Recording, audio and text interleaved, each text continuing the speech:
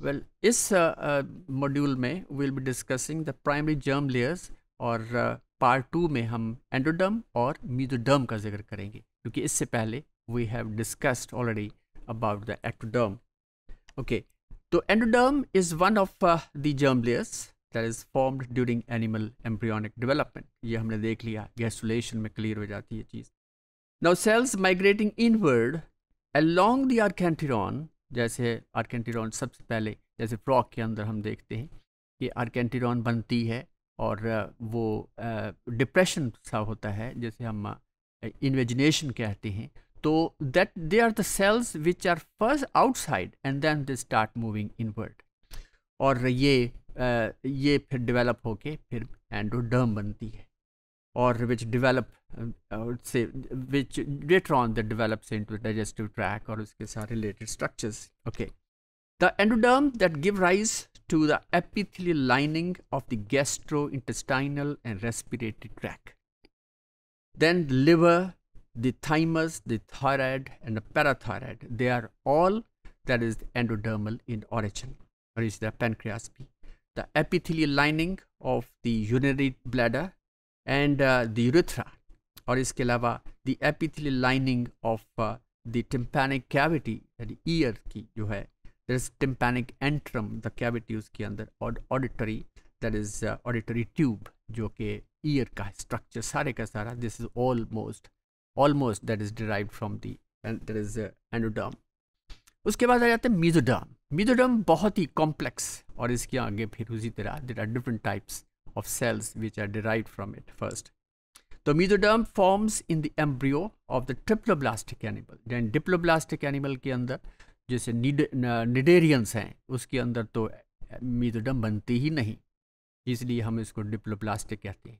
लेकिन triploblastic animals के अंदर गैस्ट्रुलेशन जाहिर है तमाम तीनों लेयर्स बन जाती हैं. Now some of the cells they migrate inward, contribute to the mesoderm, and additional layer between endoderm and the ectoderm, ये triple blastic के अंदर.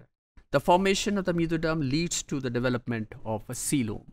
तो coelom एक body cavity जिसे कहते हैं, this is the cavity lined by mesoderm, which is lined by mesoderm. So इस diagram में हम देख सकते हैं कि ये तो these are the structures which are actually they derived from the mesoderm. तो ये न्यूरल ट्यूब है जो एक्टोडर्मल है, और ये हिस्सा जो पैरेक्सियम, इसमें 3-4 टाइप्स ऑफ सेल्स डेवलप होते हैं. Intermediate, that is the intermediate mesoderm, then paraxial mesoderm, उसके बाद लैटरल प्लेट मेसोडर्म और कॉर्डा मेसोडर्म. ये तमाम these are the structures.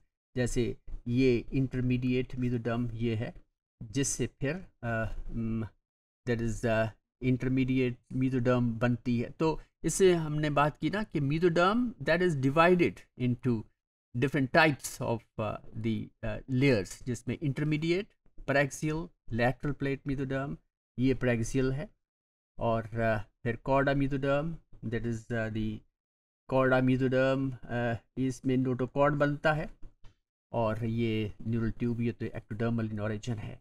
So these are the different structures which are derived first from the mesoderm. जैसे हम अब देखते हैं कि ये different structures जो हैं, इससे कौन कौन सा फिर develop होता है further structures. The chorda mesoderm then that develops into the notochord, or the intermediate mesoderm that develops into the kidneys and the gonads. इसके अलावा फिर पैरेक्सियल mesoderm हमने देखा कि उसकी लोकेशन को देखा, that develops into cartilage, then skeletal muscles and the dermis. और उसके बाद फिर the lateral plate mesoderm that develops into the circulatory system, including the heart and the spleen and the wall of the gut. तो ये इस तरह तकरीबन body के तमाम हिस्से हो गए, जो कि कुछ हिस्से जो है they are derived from the ectoderm, कुछ हिस्से है which are derived from the endoderm, और कुछ जो हैं वो मेसोडर्म से बनते हैं. तो इस तरह ये बिल्कुल एलिमेंट्री चीज़ें हैं जो हमने डिस्कस की, और इनफैक्ट यही आपके कोर्स का हिस्सा है. यहाँ से हमें पता होना चाहिए कि हमारी बॉडी ऑर्गन की कौन कौन से 3 लेयर से बनती हैं. So this is all about the primary germ layers that's it, that is the end of it.